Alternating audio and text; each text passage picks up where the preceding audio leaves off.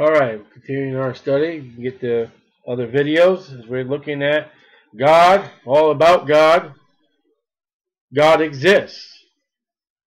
Atheism solves no problems. Their theory only multiplies unsolved mysteries. What has atheism ever done for the world? They never built a hospital. They never come up with a solution or a aid. We're living in a day and age today that science is doing things, and you know what? Science is giving us more troubles and more problems. We've solved the food problems and all that. You've gone from what is natural to I don't even know what you're putting in the food, and you got all kinds of cancers. Science does not solve major problems. What is a major problem? Death. Science has never solved it. What's a major problem? Sin. Science will not stop sin. What's a major problem? Being born into a world of trouble, as Job says, the problems to be as the sparks flying up. Science ain't going to solve problems. They only make it more and make you pay more for taxes because the government is paying for it. If a cure was for cancer was to be found, man will still die of another disease.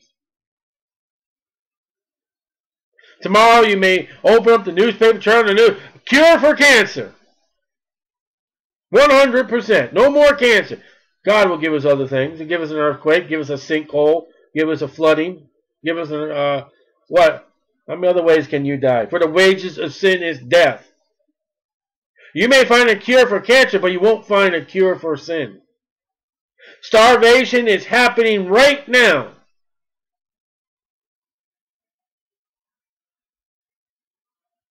And past employers that I've worked for, all the food that we threw out into the dumpster and locked the dumpster. And then we say, oh, we want everybody to have a meal. Bull! You're a liar.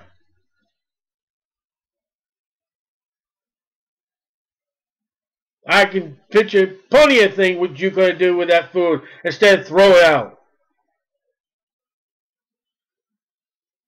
Yeah, but no one blames the scientists for no answers. Oh, this storm came on. Why is it God's fault? Why is it God? God did this. Why did he do this? Why did God allow this happen? Why don't you blame the scientists for not doing anything? How come it became a big joke? Oh, we got a pill for heart attack with a quite weird side effect. Why don't we get out there and say, hey, that was a failure? No, we put it on the market and we sell it and put it on a race car.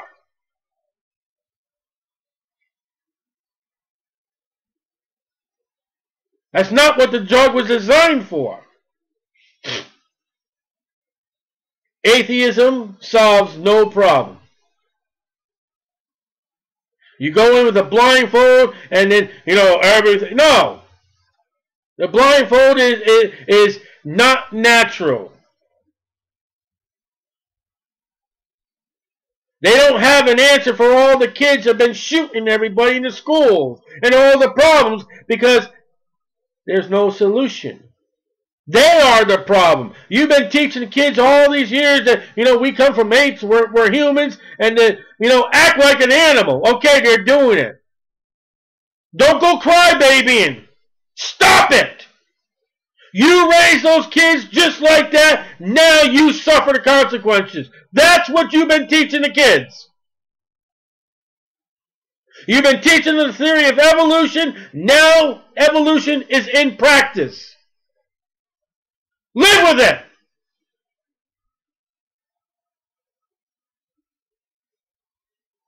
What man cannot do, God does. I've heard many stories where a cancer was cured without medicine. I have heard many of the testimony of God doing something for someone's life without man involved.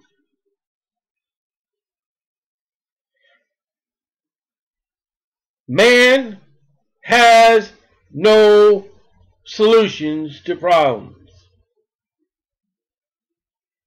Man, in his best state, doesn't even know why he dies.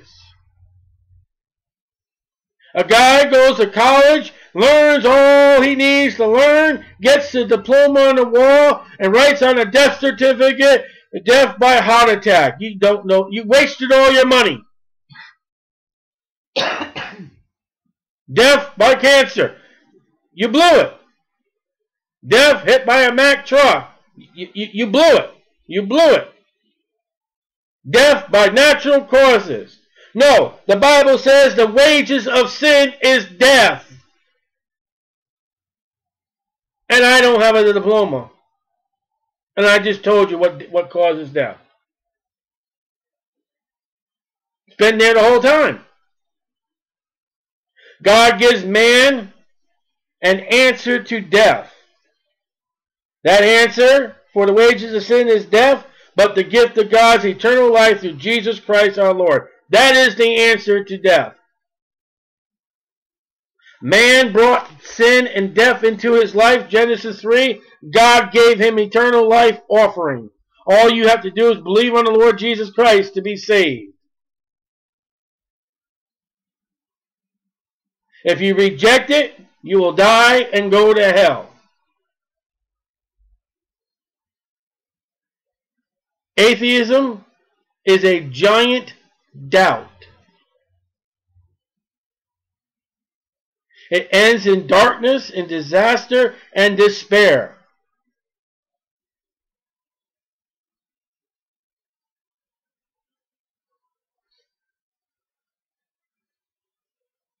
There is no hope for atheists at all.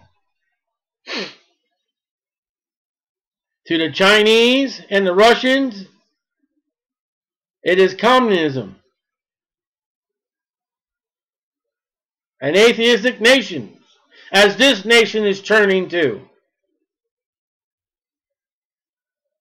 The torturing of Christians, those who will not walk in their way.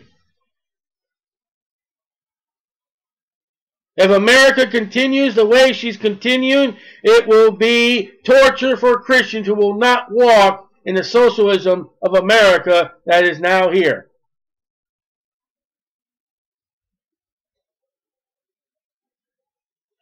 In the beginning, God created the heaven and the earth. Genesis 1:1 is the answer. God, the Creator. Hebrews 11:6.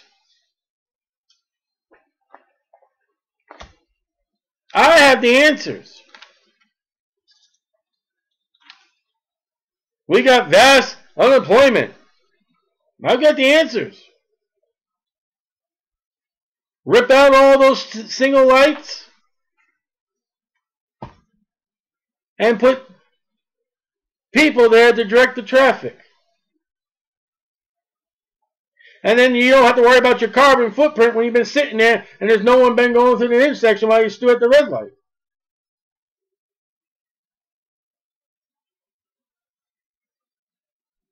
Hebrews 11:6. But without faith it is impossible to please him, God. For he, that's you and me, that cometh to God, must believe that he is. That's not an atheist. So you cannot please God. And they say, oh, they don't believe in God. They have a God, small G-O-D, somewhere. You sit an atheist down for about an hour, 2 hours, you will find out somewhere in his life he has a God. It's not the God of the Bible, but he has a God.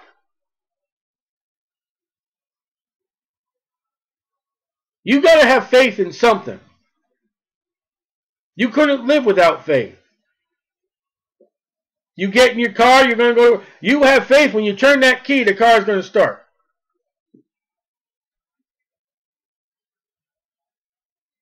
Belief is the key to God. You got to at least acknowledge God, some way, somehow. Now, He may not be God of the Bible yet. What about the heathen? And that, if they look to the heavens and realize that there is a creating being, there is a creator, not science, not nothing, but somehow there is someone in charge of the whole thing, that light will bring more light from God. The heathen that you worry about are in the colleges, in the public school system, teaching everybody that there is no God. That's the heathen. But when a man has light from God and he receives that light to believe, well, as it read again, for he that cometh to God must believe that He is. If you believe in God, God will show you more light because you believe in Him. If you refuse to believe in Him, He's not going to show you nothing. He's not obligated.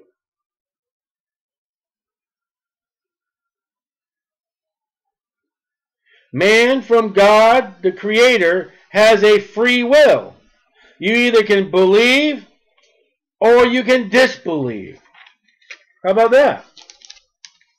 Well, the atheistic God, the communism God is, you have to.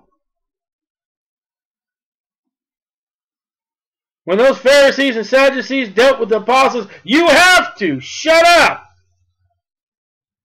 And God turned to Peter and James and said, hey, you're to preach my word. Peter and James are left with either we can do it or we may not do it. And they chose to do it. God exists in Hebrews chapter 11. You got to have some kind of belief in Him in order for Him to work in your life. Now people come to you and say, well, how come God hasn't done anything in my life? And then they'll turn around, oh, I don't believe in God. Hebrews 11:6.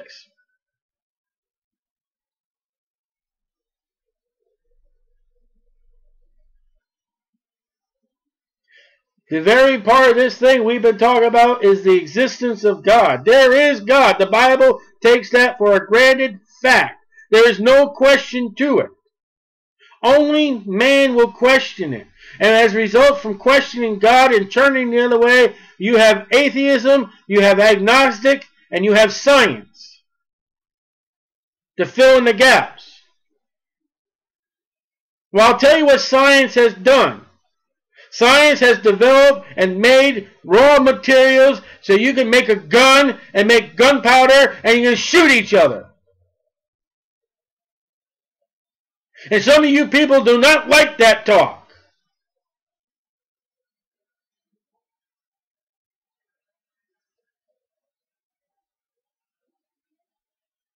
But it is so.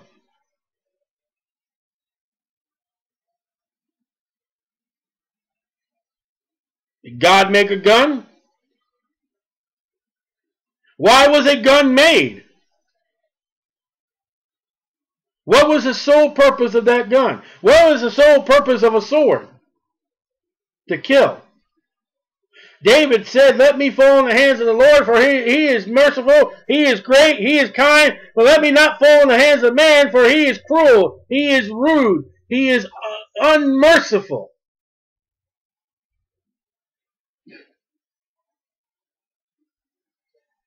The existence of God means you have to believe. You say we have a free will, that's right. But one day, you will believe in God. At the great white throne judgment, as you're standing in front of that God you'd refuse to believe in.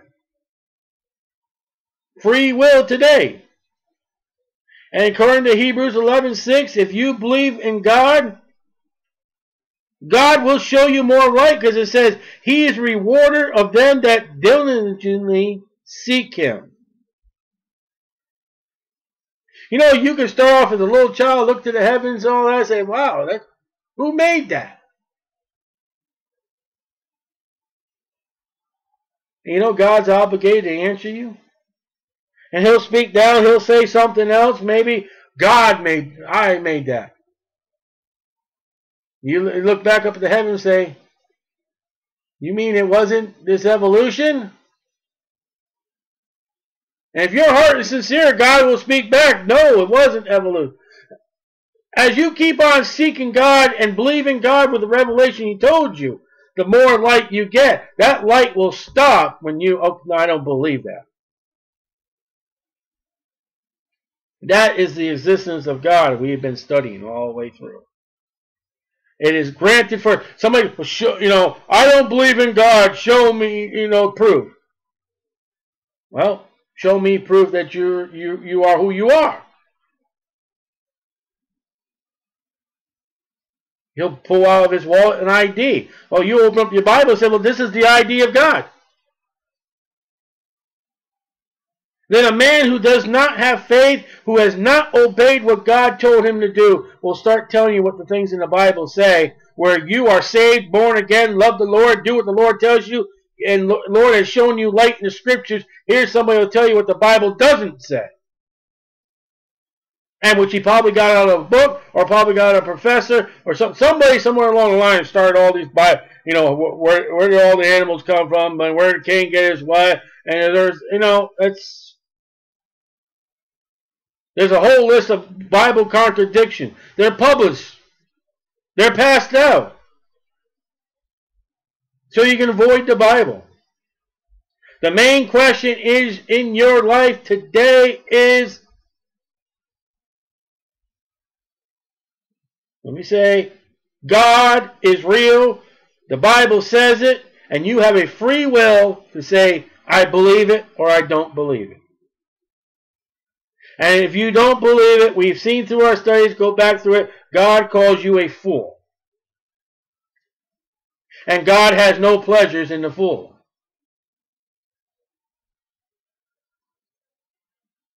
And then when you believe what God has told you, and when someone takes a Bible and is witnessing to you about Jesus Christ, and they show you about hell, you believe it. Okay, I believe hell. Next, you are a sinner going to hell. I have dealt with people and have stopped there because they're not a sinner.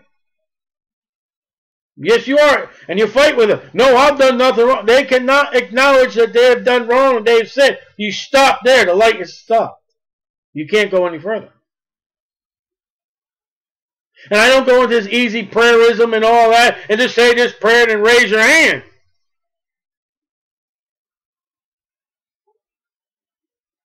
You got to deal with hell. He's got to believe that. He's got to believe that he's a sinner. All right, I'm a sinner. More light. Jesus Christ was born of Mary, a virgin. He's got to believe that. He's got to believe in the virgin birth of Jesus, because there's other, and then you go right down. You keep going until the light is shown that where he wants to receive that light. And let me show you as we close John chapter 3 about salvation. John chapter 3 verse 16.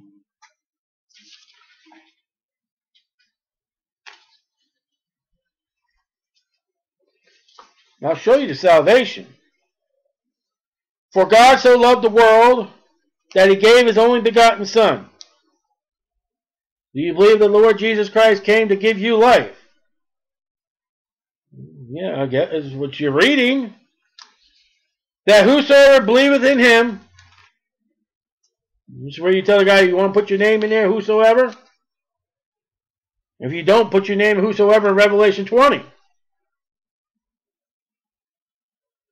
Do you believe that Jesus Christ came and died for your sins, that whosoever shall not perish, but have everlasting life? Do you realize that you put your faith in the Lord Jesus Christ, of God's gift to you, that you can believe it right now, that you can have eternal life?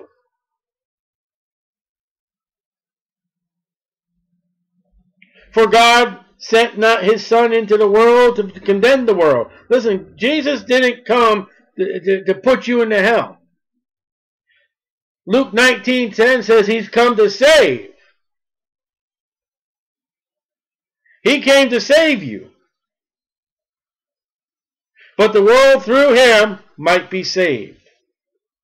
Saved from what? Remember hell? Remember I talked to you about hell? That's what the saving is talking about. That you won't go to hell. You will not have an everlasting life in hell if you believe in him. He that believeth on him is not condemned. You will not be burning in hell. You will not be found guilty. Well, I don't believe that. How can God... No, I don't believe it. Then you don't go no further. The faith is stopped. But he that believeth not is condemned already. Listen, I'm talking to you right now about Jesus Christ. You are going to hell right now. If you were to die right now, you would be burning in hell without the belief in Jesus Christ. I don't believe that. That's a bad God. And you stop.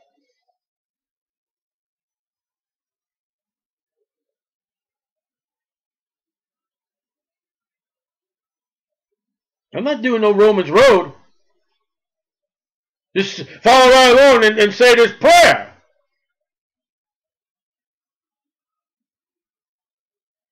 Because he has not believed in the name of the only begotten Son of God. You have never trusted Jesus Christ as your Savior. You are condemned and you will burn in hell. Believe that? Yeah. And this is the condemnation that light is come into the world, and men love darkness rather than light because their deeds were evil. If a man turns from God at this point, he does not get any more light from God. When you open the Bible and you show them the scriptures, whether you're in Romans or whether you're in John, whatever you're dealing with, maybe Galatians because he's turned to the law or something like that, when they stop at the light, when they refuse to believe on God for their answer, they return to darkness. You know what darkness is as far as what we've been studying? It's that Big Bang. Because according to them, there was nothing, ever nothing to be, ever to be nothing. So that means it was darkness. The evolution comes from verse 19. This is the condemnation. Light has come in the world, and men love darkness rather than light because their deeds were evil. That is the source of the Big Bang. No light, no God.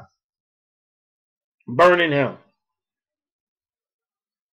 For everyone that doeth evil hateth the light. An atheist hates the light. He does not want to be revealed for his sins. Sodomites hate the light because they enjoy their sins. Romans chapter 1. Read the last verse. Neither cometh to the light. I am not going further. I'm not going to believe in God. I don't want to have anything to do with that Bible. Lest his deeds should be reproved. Don't you tell me about sin. Don't you tell me. But he that doeth truth cometh to the light. Look at that. He that cometh to the truth, he got more light, that his deeds may be made manifest. Oh, wow. I mean, I am that bad of a person. I am a sinner. That they are wrought in God. And the only way I can get out of that, the only thing I can do for my soul is trust God. Verse 36. He that believeth on the Son has everlasting life. And he that believeth not the Son shall not see life, but the wrath of God abiding on him. Listen, that's the Hebrews 11:6. You can't deal with somebody who doesn't believe in God. Why go any further? Science doesn't believe this. But you know what John chapter 3 did? It took God for granted. You see anywhere in those like, oh, see, God is the man, try to prove God's, it didn't. It showed that God was there and always been there and will be there. That's the existence of God. O Lord my God, when I in awesome wonder consider all the worlds thy hands have made, I see the stars, I hear the rolling thunder, thy power throughout the universe displayed. Then sings my soul, my Savior God, to thee. How great thou art, how great thou art. Then sings my soul, my Savior God, to thee. How great thou art, how great thou art. And when I think that God his Son not sparing sent him to die, I scarce can take it in, that on the cross, my burden gladly bearing, he bled and died to take away my sin. Then sings my soul, my Savior God, to thee. How great thou art, how great thou art. Then sings my soul, my Savior God, to thee. How great thou art.